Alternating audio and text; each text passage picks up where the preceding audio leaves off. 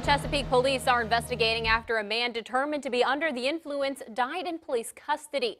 Officers responded to South Military Highway near Battlefield Boulevard around 11:45 last night after receiving calls about a man acting erratically. Before police got there, he drove away. Police say the man then pulled over on the side of Military Highway and walked away.